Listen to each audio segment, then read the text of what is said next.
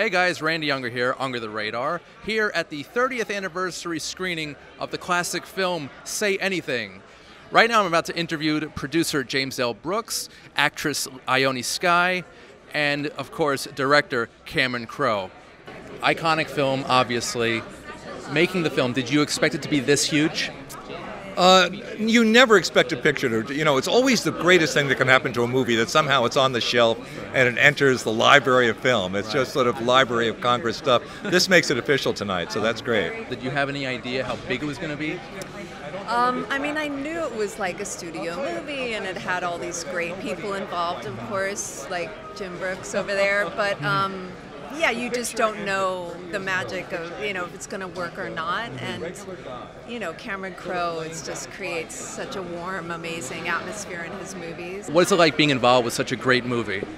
You never really know. It was my first movie as a director, and James L. Brooks was amazing to me and so protective.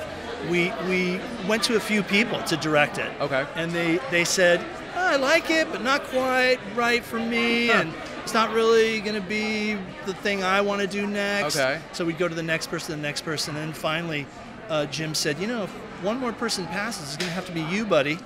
And I kind of went through a terrified phase and then stepped up and had the best crew and cast. How does it feel to be involved with such a great movie?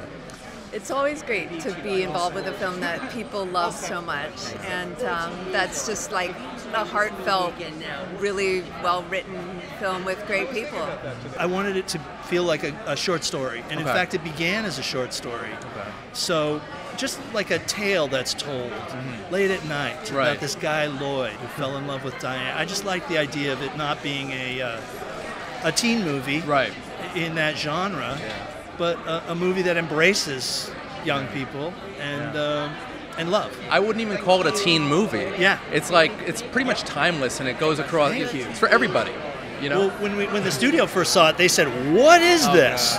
Is this an adult movie? Is this a teen movie? What is it?" And they had a screening to try and figure it out, and they decided it's a teen movie. Yeah.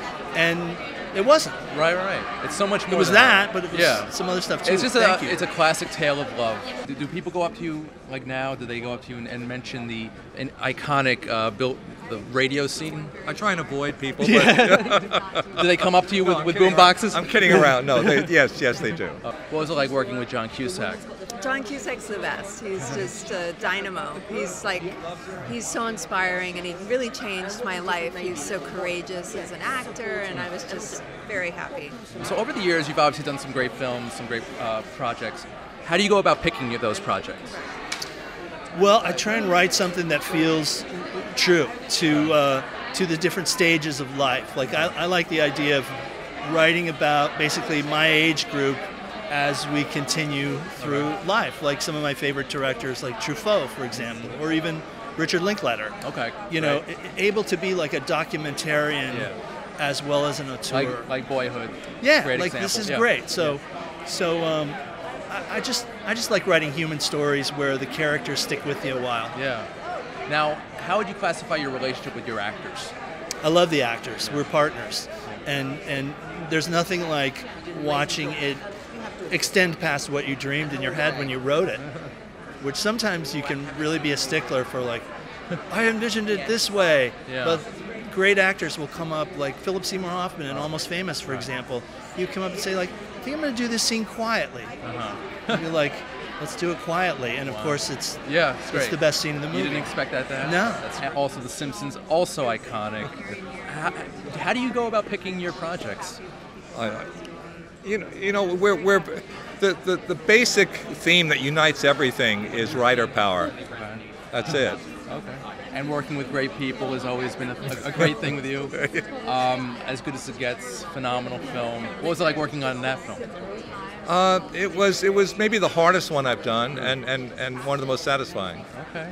I know you're also a painter. Yeah. How's that going? It's good. Right now I've done 2 commissions and I sold 2 paintings I painted maybe 30 years ago, like this movie. Cool. So I'm having a big boost at the moment. I don't know why. It goes up and down, but it's been great. Are there any projects coming up that you could talk about? Yeah, we're doing Almost Famous for the stage. Okay, which really? is super fun. That's insane. Yeah, with Tom Kitt. All right. And Jeremy Herron. Okay. And then I'm gonna do a new movie in the fall. I'm really excited about it. Now, speaking of theater, what is it like transferring a film to stage? What is that process like? It's very musical, which the Okay. movie was musical Right. too. But it's Great movie, by the way. Thank you. Yeah. It's really about finding a new way to tell the story in a smaller space, Right.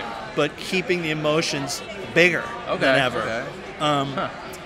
I grew up loving plays. Lived across the street from the Old Globe in San Diego. Nice. And so I never thought I'd get here, but now to study Sondheim and people like that and try and learn this new format, it's awesome. Thrilling. Yeah. Great. Any film projects you can talk about now? I mean, you can still watch Camping on HBO, Okay. which is a really cool show.